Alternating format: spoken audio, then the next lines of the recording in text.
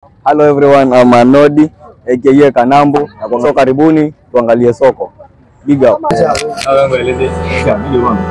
Hiyo biashara ni spendi. Alikuja kwa nini spendi sana? Wewe tunatia ino kweka. Mimi si sababu. Yaani wewe umesimama hapa. Mimi naona video ile umeshika. Hayo kuna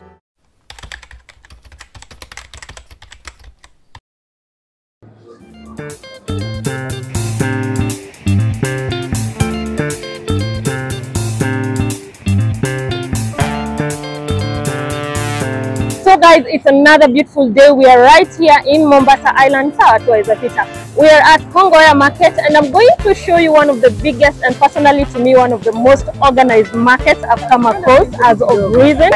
So I'm with Arnold today. He's just introduced himself earlier and we are doing this for you guys. Let's go.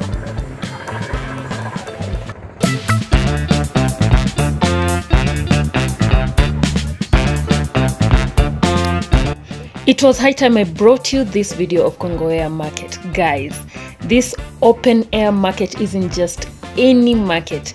It's a historical gem that has been a vibrant part of the local community right here at the coast for decades. Let me tell you something about KONGOWEA market. Back in the day, KONGOWEA market was a small trading post. It was just like a small beginning, mini market here and there, popping up and there. A place where the locals could find what they needed without a fuss. But fast forward to today, as you can see, KONGOWEA market has grown into an absolute powerhouse of commerce. You know what they say? Go big or go home. This market took that saying to heart. It's now one of the largest open air markets in East Africa. I hope you grabbed that. It's now one of the largest open air markets in East Africa, which means it attracts traders from all corners of Kenya and beyond the borders. Just check it for yourself to believe it.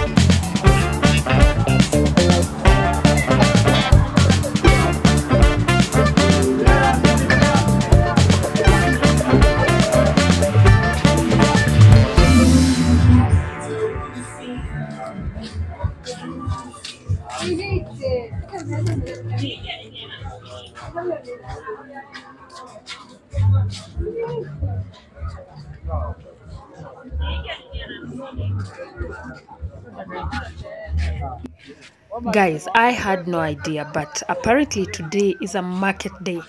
I had not planned for this, just thought let me just go to KONGOWEA, do this shoot, but today is a designated day when all traders flock to this place, sellers, buyers, both retailers and wholesalers, and I happen to just be in the midst of it. As you can see, there's a little, not even a little bit, it's just a lot of overcrowding, the pushing and the shoving.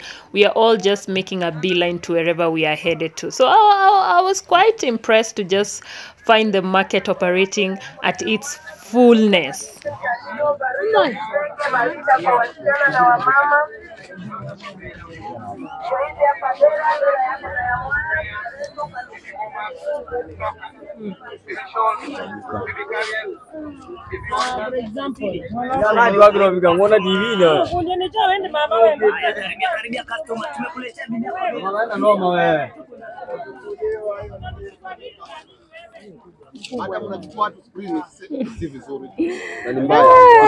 Sina ubaya.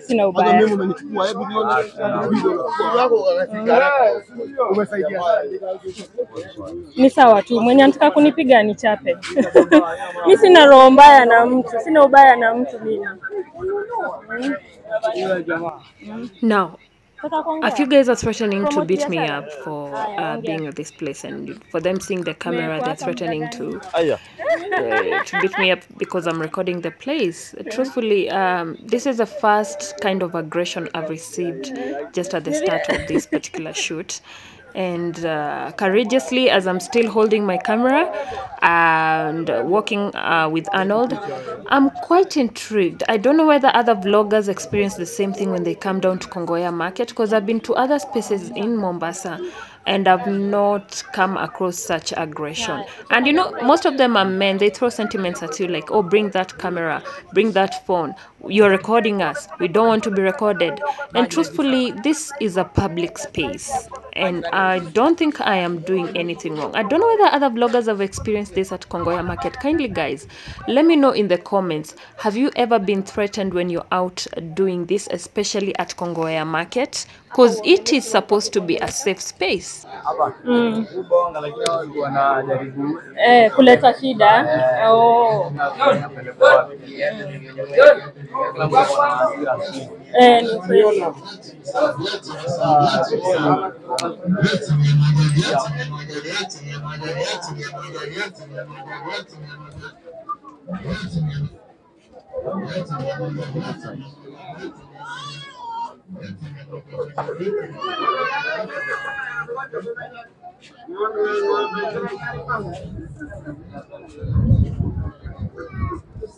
Natafuta pia iliki, by the way. Iliki.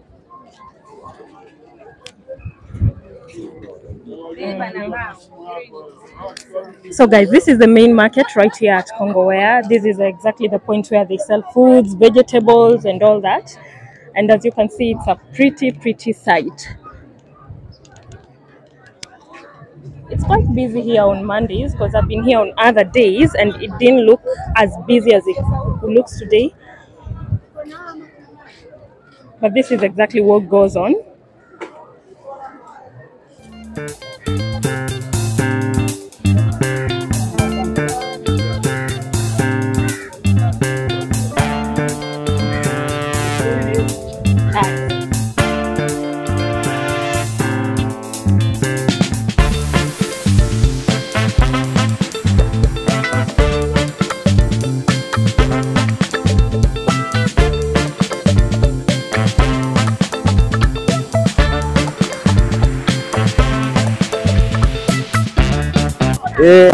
Life guys, yeah. Huyu ndo mada kwangu, hizi ni anga zangu. So karibuni majamaa, huku ndo sokoni kwetu. Tumepiga shughuli soko sana, tunajielewa. Huyu ni mada wa kwetu atuvia mboga. Hii ndo soko manze, tabie napambana. Kwa gani huko kabisa huko. Sasa hivi tuko na vipuri, tunaona tumetengenezewa, tuko na gorofa. Sasa hivi mambo si mbaya. Safi sana, hakuna matope hapa. Hapa nafanya kazi, hakuna matope, hako sawa, sinyeshewi. Hii ndio nasomesha watoto, ndio nalisha familia yangu.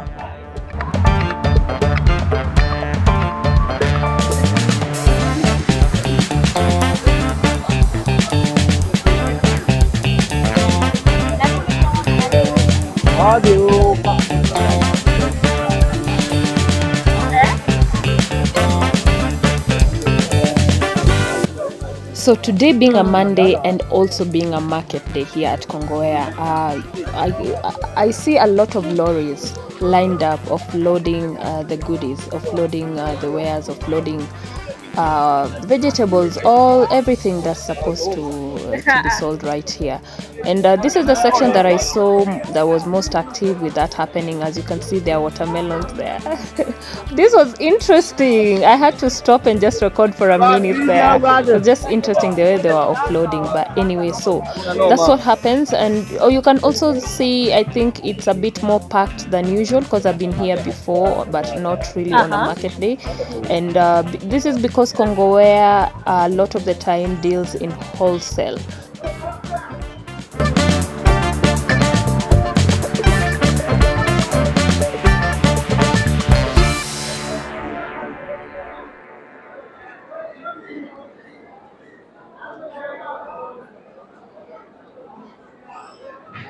The market is well segmented into very organized stalls where you can find particular things at particular places. Just in case you walk in and you don't know where to head, when you ask, you'll be pointed in the right direction. You know, people direct you on exactly where to find the fruits, vegetables, where to find shoes, where to find clothes, where to find exactly what you're looking for. Literally everything is under one roof here at KONGOWEA Market, so you cannot miss anything.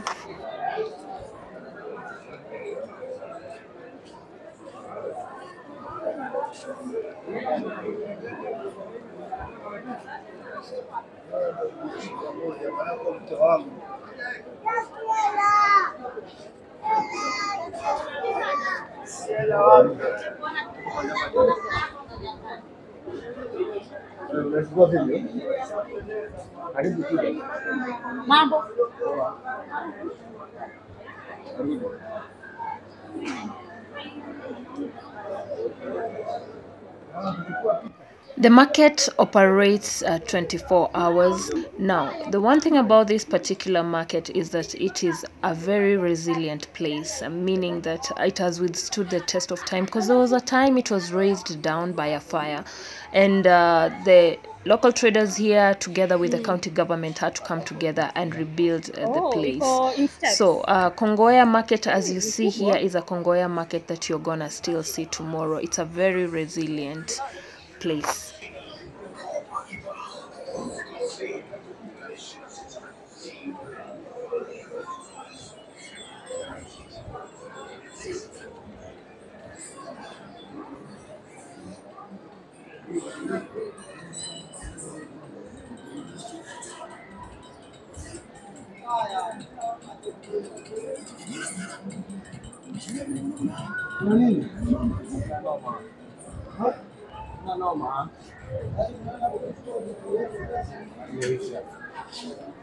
Now, this very recently built 3-story building that I'm in right now stands tall here at KONGOWEA Market. It was part of an initiative to modernize KONGOWEA Market and just take it from one level to another.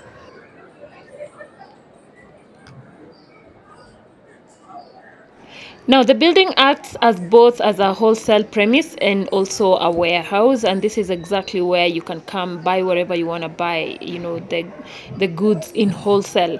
And it's also a storage. This is where all that has been shipped into the country or that is going to be exported is stored.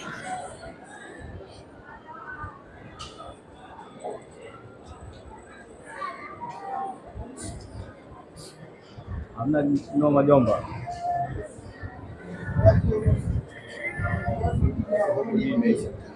Ukitimisha. But ni kama watu wajajaza kabisa. Unauzanga tu asubuhi so napata this time wameclear. Okay.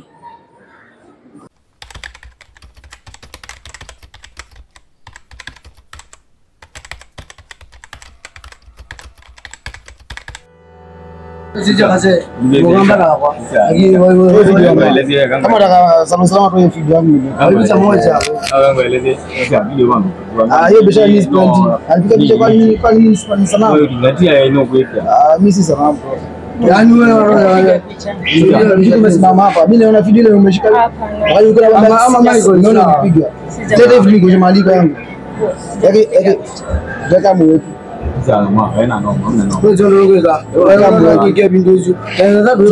kama mimi sitomina kwa kitu chako nayo niwekea hapo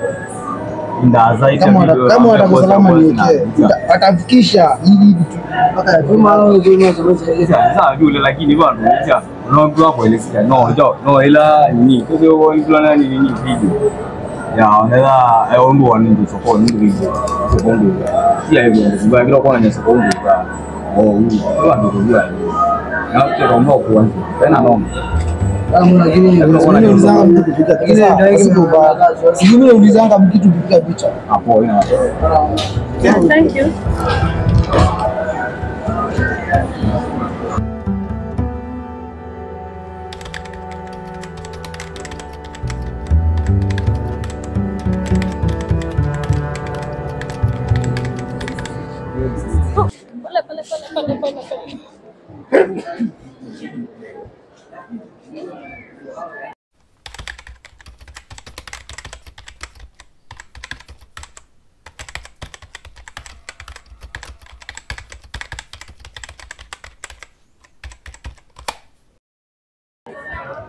Truthfully, guys, that incident traumatized me to the core. I had no idea whether to end the video here or just continue, or I have no idea, because I've always believed KONGOWEA is a very safe place, and I'm trying not to exaggerate because I believe the security at KONGOWEA is really good, but it does not warrant such an expression in such a place.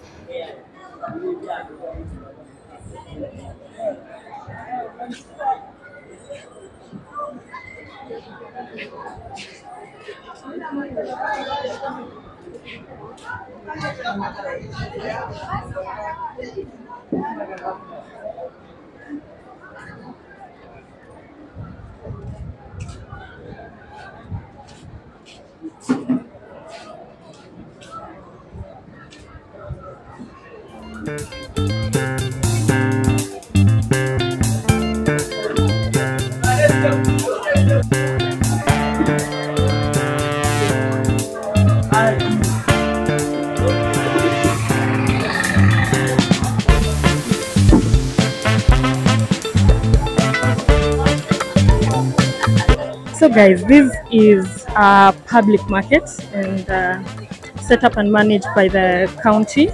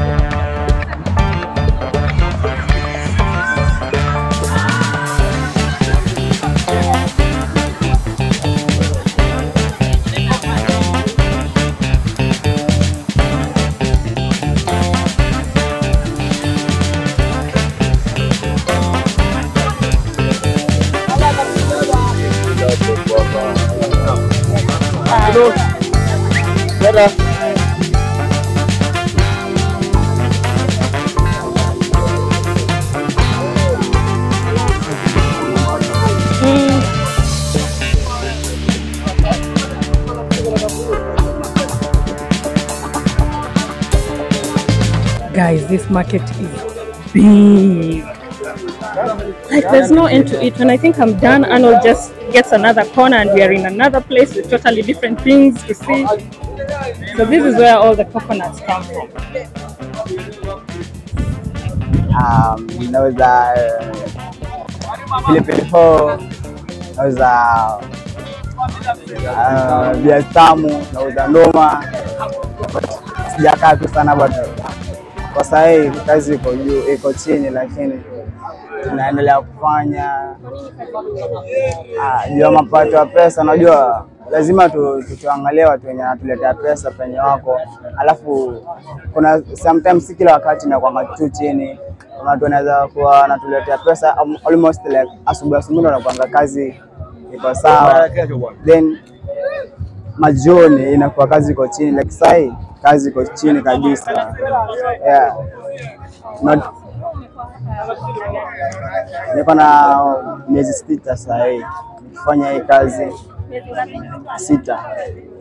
Na iko na challenges mingi sana. Mosole unaona tuko kwa nyumba, kukinyesha tunanyeshewa kama mbaya, mtu anakombaridi ameganda mikono, lakini inakuwa lazima ufanye hiyo kazi. Yeah.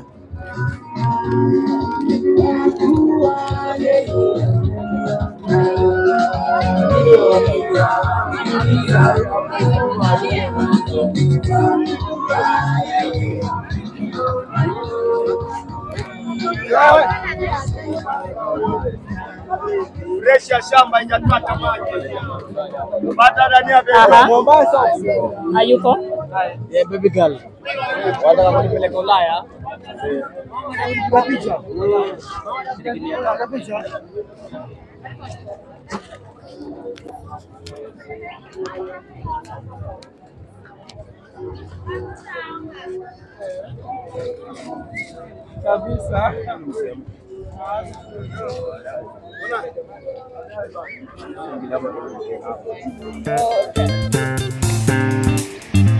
Well guys, thank you so much for watching. So kindly share this video, like, and leave a comment. Let me know how you feel about the incident that happened right here to me, and we can talk about it, we can dialogue about it. Now guys, thank you so much. For those who haven't subscribed, kindly consider doing so. For those who have, thank you so much, and kawaida, I'm really thankful.